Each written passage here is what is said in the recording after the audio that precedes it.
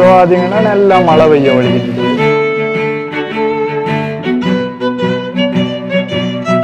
டாவின்ல குண்டு மழை வந்து பொழிஞ்சது.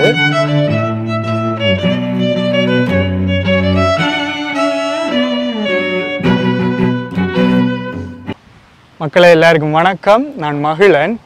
1939ஆம் ஆண்டுலேருந்து 1945ஆம் ஆண்டு மட்டும் 2ஆம் உலகப் போர் நடந்தது. அந்த 2ஆம் உலகப் போர் வந்து உலகத்தையே புரட்டி போட்ட ஒரு போராக அமைஞ்சது.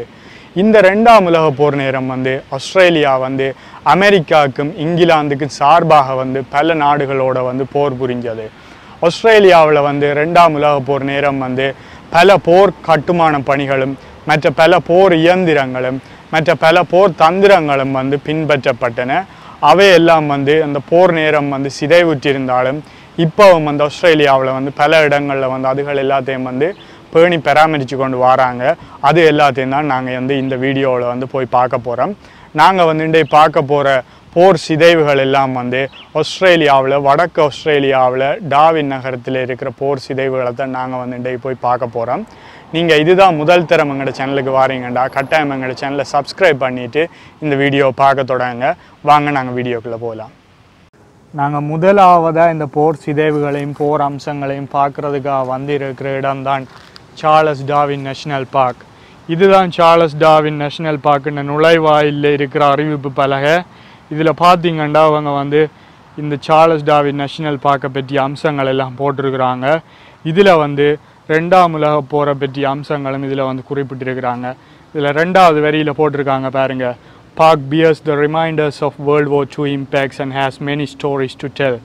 இந்த பார்க்கில் வந்து 2ஆம் உலகப் போர் பற்றிய அம்சங்கள் வந்து என்னென்ன இருக்குன்றது தான் நாங்கள் இப்போ போய் பார்க்க போகிறோம்.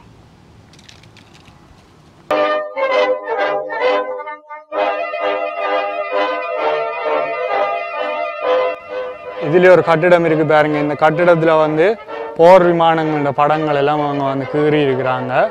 இந்த கட்டிடம் வந்து உலகப் போர் நேரம் வந்து போர் விமானங்களை நிறுத்துறதுக்காகவும் மற்றது பழுதா போன போர் விமானங்களை திருத்துறதுக்காகவும் வந்து பயன்படுத்தி இருக்கிறாங்க. இப்போ வந்து இந்த கட்டிடத்தை வந்து இவங்க வந்து திருத்திட்டு பார்வையாளர்களுக்காக வந்து இவங்க வந்து பார்க்குறதுக்கு வச்சுக்கிறாங்க. இதில் வந்து பதுங்கு குழி மாதிரியான ஒரு அமைப்பு ஒன்று இருக்குது. இதை வந்து போர் நேரம் வந்து போர் வீரர்கள் பதுங்கிறதுக்காகவும் போர் உபகரணங்களை வந்து பதுக்கி வைக்கிறதுக்காகவும் வந்து இவங்க வந்து பயன்படுத்தி இருக்கிறாங்க. இப்போ வந்து இந்த அமைப்பை வந்து இவங்க வந்து பூட்டி வச்சுக்கிறாங்க. நாங்கள் வந்து சும்மா அப்படி வழியில் பார்த்து கொள்ளலாம். பார்த்தீங்கன்னா இது வந்து இயற்கையாகவே இருக்குது. ஒரு மலை மாதிரியான ஒரு இடத்தை வந்து இவங்க வந்து குடைஞ்சி இதை வந்து ஒரு பதுங்குழி மாதிரி வந்து இவங்க வந்து செஞ்சுருக்கிறாங்க.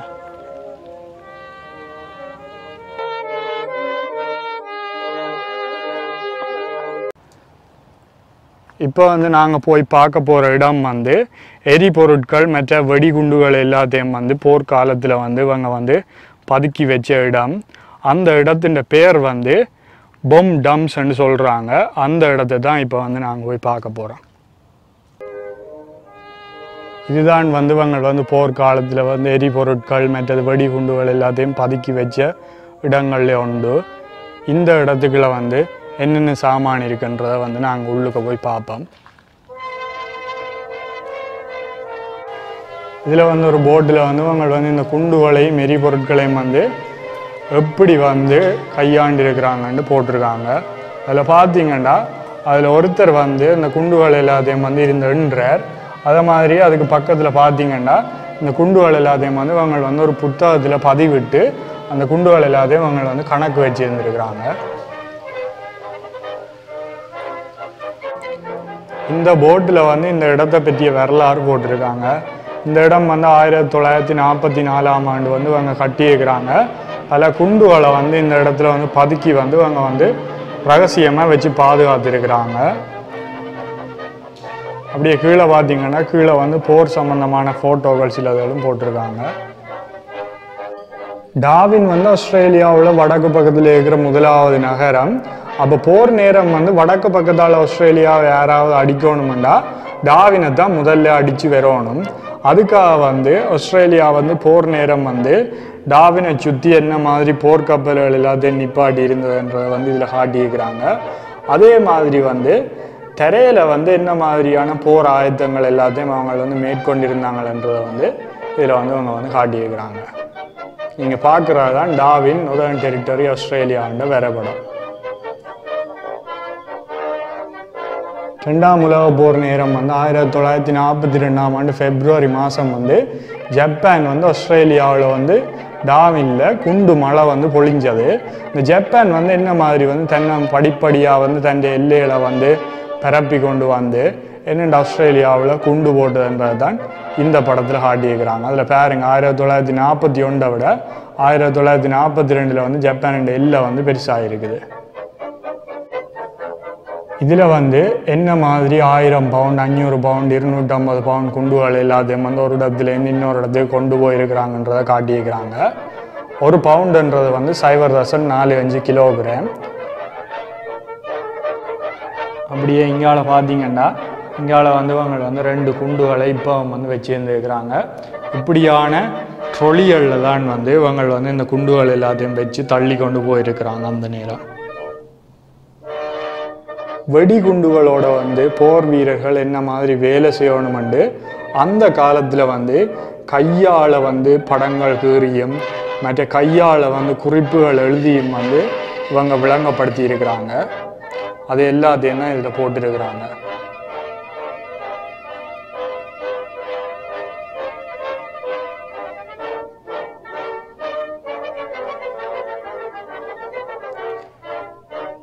இங்கால வந்து குண்டுகள் வைக்க பயன்படுத்திய பட்டியல் எல்லாத்தையும் வந்து அவங்க வந்து அடுக்கி இருக்கிறாங்க. இதில் வந்து ஒவ்வொரு பட்டியலும் வந்து ஒவ்வொரு சைஸில் இருக்குது. வித்தியாசமான குண்டுகள் வச்சுருந்துருப்பாங்கன்னு நினைக்கிறேன். அதனால் மேலே போட்டில் போட்டிருக்காங்க பாருங்க, Royal Australian air force prohibited area, no unauthorised entry and. இந்த இடங்களில் வந்து முந்தி வந்து ஒருத்தர் வந்து அனுமதி இல்லாமல் வந்து உள்ளுக்க வரையிலாது.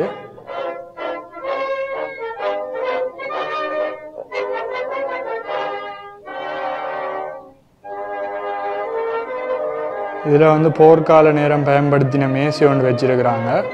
இந்த மேசையில் வந்து மெமரிஸ் ஆஃப் 1942 அண்டு அந்த போர்க்கால நேரம் வந்து நடந்த சம்பவங்கள் எல்லாத்தையும் வந்து ஒரு குறிப்பேடு மாதிரி அதில் வந்து அவங்க வந்து ஆவணப்படுத்தி இருக்கிறாங்க. அதே மாதிரி வந்து இந்த போர்க்கால நேரம் வந்து என்ன மாதிரியான கடிதங்கள் எழுதியிருக்கிறாங்க, என்ன மாதிரியான ஆவணங்கள் எல்லாம் பயன்படுத்தி இருக்கிறாங்கன்றதில் சில சாம்பிள்ஸும் வச்சுருக்கிறாங்க. அப்படியே வந்து அங்கால வந்து அந்த நேரம் வந்து கடிதம் அடிக்கிறதுக்காக பயன்படுத்தப்பட்ட டைப்ரைட்டரையும் வந்து அவங்க வந்து வச்சுருக்கிறாங்க.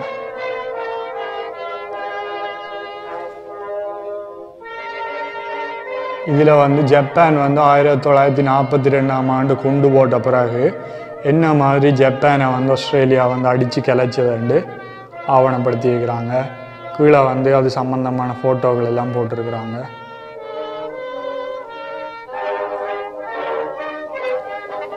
இதில் வந்து போருண்ட முடிவும் அந்த போருண்ட முடிவால் ஏற்பட்ட விளைவுகளையும் பற்றிய ஆவணங்கள் எல்லாம் இருக்குது. கீழே அது சம்பந்தமான ஃபோட்டோக்களும் இருக்குது. போரால் ஏற்பட்ட ஞாபகங்களும் நினைவுகளும் என்ன மாதிரி என்று தான் இந்த நோட்டீஸ் போர்டில் அவங்க வந்து போட்டிருக்காங்க.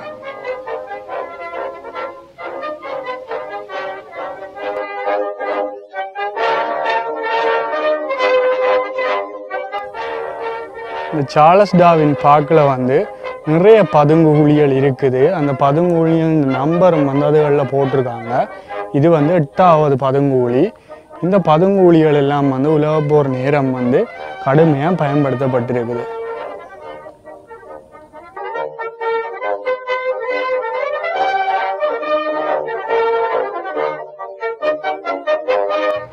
இதில் பார்த்தீங்கன்னா இதில் வந்து உலகப்போர் நேரம் பயன்படுத்தப்பட்ட ஒரு ஆயில் டேங்கும், அப்படியே இங்கால பார்த்தீங்கன்னா இங்கால வந்து ஒரு ஆப்ரேஷன் ரூமும் இருக்குது. இது ரெண்டையும் வந்து இப்போ வந்து பார்வையாளர்கள் பார்க்குறதுக்காக அவங்க வந்து பராமரிக்கிறாங்க வச்சு.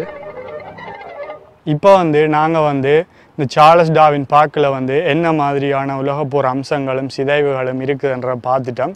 அடுத்ததாக வந்து நாங்கள் வந்து ஒரு கடற்கரை பகுதிக்கு போகிறோம். அந்த கடற்கரை பகுதியில் வந்து உலகப்போர் நேரம் வந்து என்ன மாதிரியான கட்டிடங்கள், என்ன மாதிரியான போர் தந்திரங்கள் எல்லாம் ஆஸ்திரேலியா இராணுவம் பயன்படுத்தினதுன்றதை பார்க்க போகிறோம். வாங்க போவோம்.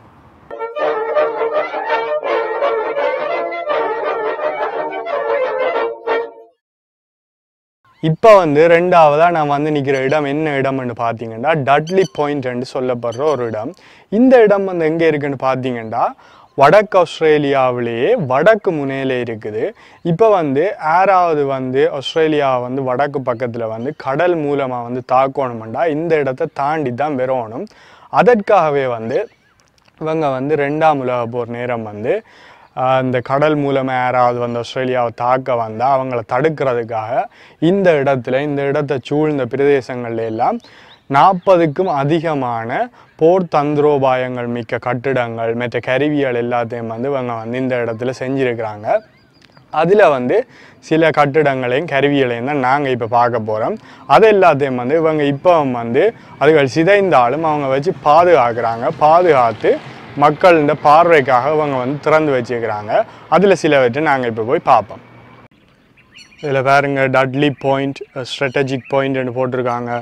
இதில் வந்து அந்த இடத்தின் மெப்பை போட்டிருக்கிறாங்க வடிவாக. அந்த மெப்பில் வந்து காட்டியிருக்கிறாங்க என்னென்ன மாதிரி எத்தனை ஸ்ட்ரக்சர்கள் எல்லாம் இருக்குண்டு.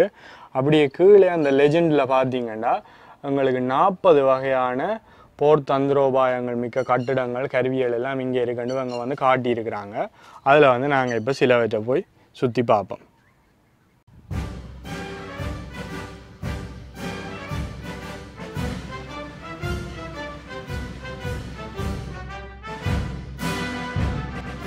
ஆயிரத்தி 1944ஆம் ஆண்டு ஜப்பானின் வான்படையை எதிர்க்கிறதுக்காக ஆஸ்திரேலியாவில் வந்து வடக்கு ஆஸ்திரேலியாவில் 2 மிகப்பெரிய துப்பாக்கிகள் வந்து கட்டிடங்கள் மாதிரி கட்டப்பட்டது. அந்த 2 துப்பாக்கிகளில் ஒரு துப்பாக்கி கட்டிடம் வந்து இப்போவும் வந்து வடக்கு ஆஸ்திரேலியாவில் இருக்குது. முதலாவதாக வந்து நாங்கள் அந்த கட்டிடத்தை தான் பார்க்க போகிறோம். இந்த கட்டிடம் வந்து ஒரு மிகப்பெரிய கட்டிடமாகவே இருக்குது.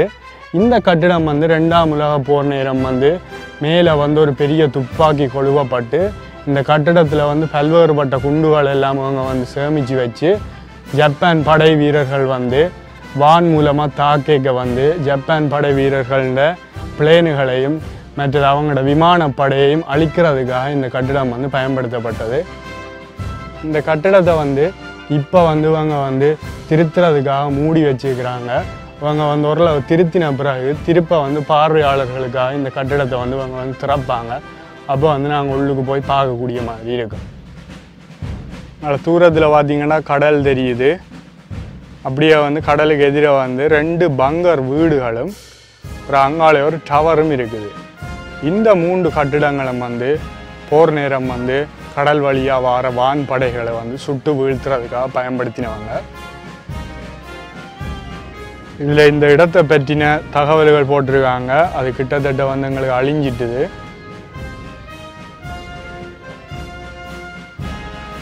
இதான் இந்த பங்கர். இது வந்து நிலத்துக்கு கீழே தான் அரைவாசி கட்டிடம் வந்து இருக்குது. இதில் வந்து நாங்கள் வந்து படி மூலமாக வந்து கீழே இறங்கி போய் பார்க்கலாம். இந்த கட்டிடத்தை வந்து போர் நேரம் வந்து போர் வீரர்கள் தங்குறதுக்காகவும் மற்றது வந்து கடல் மூலமாக வார விமானங்கள் எல்லாத்தையும் சுட்டு வீழ்த்துறதுக்காகவும் பயன்படுத்தி இருக்கிறாங்க. நாங்கள் இந்த படியால் இறங்கி போய் பார்க்கலாம்.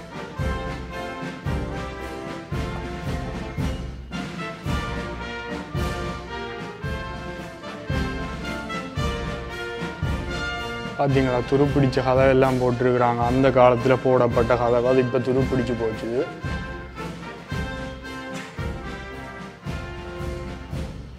இதில் பார்த்தீங்கன்னா 1930கள் 40களில் கட்டப்பட்ட கட்டிடம் தான் இது. பழுதாகி போய் இருக்குது.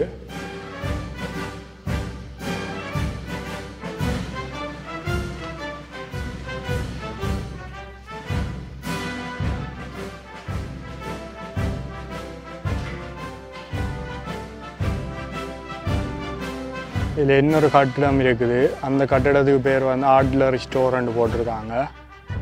போட்டுக்கு பின்னுக்கு இருக்கிற கட்டிடம் தான் ஆட்லர் ஸ்டோர் என்று சொல்லப்படுற கட்டிடம். இந்த கட்டிடத்தில் வந்து ஆட்லரி என்று சொல்லப்படுற ஏவுகணைகள் எல்லாம் அவங்க வந்து வச்சிருந்து கடல் மூலமாக வர எதிரிகளை தாக்குறதுக்காக அந்த ஏவுகணைகளை வந்து பயன்படுத்தி இருக்கிறாங்க. இந்த கட்டிடம் வந்து இப்போ பழுதாக போயிட்டுது.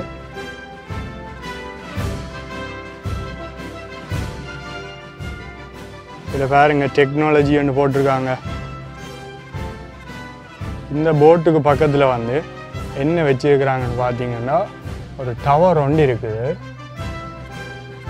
இந்த டவர் வந்து 2ஆம் உலகப் போர் நேரம் வந்து தொழில்நுட்பத்தை பயன்படுத்தி தொடர்பாடல்கள் மேற்கொள்கிறதுக்காக வந்து பயன்படுத்தப்பட்டிருக்குது. அதுதான் இதில் காட்டியிருக்கிறாங்க. இங்கே பார்த்தீங்கன்னா இங்கால வந்து இன்னொரு பங்கர் இருக்குது. இது வந்து நிலத்துக்குள்ளே தான் இந்த கட்டிடத்தின் அரைவாசிக்கு மேற்பட்ட பகுதி வந்து இருக்குது. அப்போ வந்து வான் மூலமாக வந்து விமானத்தில் யாராவது குண்டு போட்டாலோ அல்லது தாக்கினாலோ பாதுகாப்பாக வந்து போர் வீரர்கள் வந்து இதுக்குள்ள வந்து பதுங்கி இருந்து கொள்ளலாம். அதுக்காக தான் இந்த மாதிரியான கட்டிடங்கள் எல்லாம் கட்டியிருக்கிறாங்க. 2ஆம் உலகப் போர் நேரம் ஆஸ்திரேலியா பயன்படுத்தின 2 துப்பாக்கிகளில் வந்து ஒன்று வந்து அந்த கட்டிடத்தில் வந்து கொழுவப்பட்டிருந்தது. அப்படியே இங்கால பார்த்தீங்கன்னா அந்த 2ஆவது துப்பாக்கி வந்து கொழுவப்பட்டிருந்த இடம் வந்து எங்களுக்கு பக்கத்திலேயே இருக்குது. இதுதான் வந்து அந்த 2ஆவது துப்பாக்கி கொழுவப்பட்டிருந்த இடம். அதில் பார்த்தீங்கன்னா உங்களுக்கு தெரியும், இரும்பால் பொருத்தப்பட்ட தகடு ஒன்று இருக்குது. அதில் தான் 2ஆவது துப்பாக்கி வந்து இவங்க வந்து கொழுவி இருந்தவங்க. அப்படியே இந்த இடத்துக்கு எதிராக வந்து கடல் உங்களுக்கு வடிவாக தெரியும். கடலில் இருந்து வார விமானங்கள், கடல் மூலமாக வார எதிரிகளை தாக்குறதுக்காக வந்து இந்த இடத்த வந்து இவங்க வந்து தெரிவு செஞ்சு இதில் வந்து துப்பாக்கி ஒன்று கொழுவி இருந்தாங்க. அதைத்தான் இந்த போட்டில் வந்து இவங்க வந்து போட்டிருக்காங்க. இந்த போட்டை பார்த்தீங்கன்னா உங்களுக்கு தெரியும் வடிவாக. இந்த பாலடைந்து போன கட்டிடத்துக்குள்ளேயும் வந்து 2ஆம் உலகப் போர் நேரம் வந்து இவங்க வந்து குண்டுகளையும் தோட்டாக்களையும் வெடிமருந்துகளையும் வந்து பதுக்கி வச்சிருந்துருக்கிறாங்க. இந்த கட்டிடம் வந்து இப்போ வந்து சரியாக பாலடைந்து போயிருக்குது. இந்த கட்டிடத்தின் கதவு கூட இப்போ வந்து உடைக்கப்பட்டிருக்குது. இப்போ இந்த கட்டிடம் வந்து வரும் பார்வையாளர்கள் பார்க்குறதுக்காகவே வந்து இந்த கட்டிடம் வந்து வச்சுருக்கிறாங்க.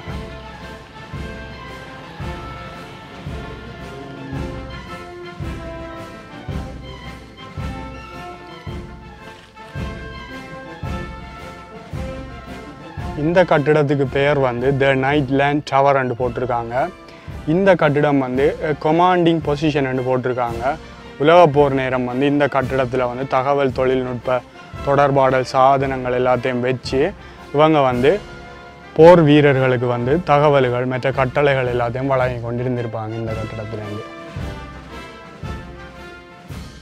இப்போ நாங்கள் வந்து இந்த கடற்கரையில் இருக்கிற கட்டிடங்கள் மற்ற உபகரணங்கள் எல்லாத்தையும் பார்த்துட்டோம். இப்போ கடைசியாக வந்து நாங்கள் வந்து இவங்க வந்து உலகப்போர் ஞாபகார்த்தமாக வந்து ஒரு தூபி ஒன்று கட்டியிருக்கிறாங்க. அந்த தூபியை தான் இப்போ போய் பார்க்க போகிறோம். அதை போய் பார்ப்போம் இந்த மாதிரியாண்டு. இப்போ வந்து நாங்கள் வந்து டாவின் சிட்டியில் இருக்கிற நினைவு தூபிக்கு வந்துட்டோம். இப்போ கிட்ட போய் இந்த நினைவு தூபில் என்னென்ன விஷயங்கள் இருக்குன்றதை பார்ப்போம். இந்த நினைவு தூபின்ற முன்பக்கத்திலேயே பாருங்க செத்தாக்கள்ன பேர்கள் எல்லாம் போட்டிருக்காங்க.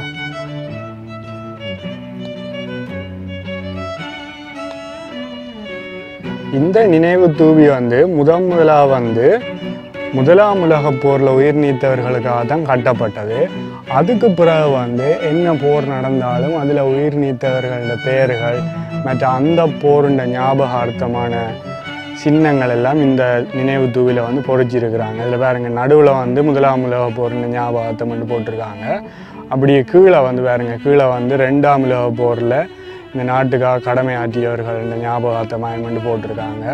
அப்படியே மேலே பாருங்க, மேலே வந்து போட்டிருக்காங்க வியட்நாம் போர் நேரம் வந்து உயிர் நீத்தவர்களுக்காக போட்டிருக்காங்க. இதில் போட்டிருக்காங்க பாருங்க பொர்னியோன்ற போரில் வந்து கடமையாற்றியவர்களுக்காக அதில் உயிர் நீத்தவர்களுக்காக போட்டிருக்காங்க. இதில் பாருங்க டாவின் என்லிஸ்டீஸண்டு அவங்களோட தகவல்கள் எல்லாம் போட்டிருக்காங்க. 2ஆம் உலகப் போரில் வந்து செத்தாக்கள தகவல்கள் எல்லாம் போட்டிருக்காங்க ஒரு பக்கத்தில். இதில் வந்து உலகத்தில் இருக்கிற நிறைய இடங்களோட பெயர்கள் வந்து போட்டிருக்காங்க. அது ஏனென்று நான் நினைக்கிறேன்னா இவங்களோட இராணுவ வீரர்கள் வந்து நிறைய இடங்களில் வந்து உயிர் நீத்திருக்கிறாங்க. அதால் வந்து அந்த இடங்கள் எல்லாம் வந்து இதில் போட்டிருக்காங்கன்னு நினைக்கிறேன்.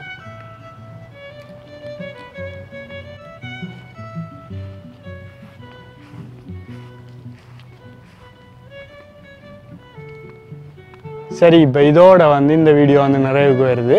இந்த வீடியோ வந்து உங்களை எல்லாருக்கும் பிடிச்சிருக்குமான்னு நினைக்கிறேன். இந்த வீடியோ உங்களுக்கு பிடிச்சிருந்தேன்டா மறக்காம எங்கள் சேனலுக்கு சப்ஸ்கிரைப் பண்ணுறதோட இந்த வீடியோ உங்களோட நண்பர்களோட ஷேர் பண்ணி விடுங்க. நாங்கள் இன்னொரு நல்ல வீடியோவில் சந்திப்போம். நன்றி.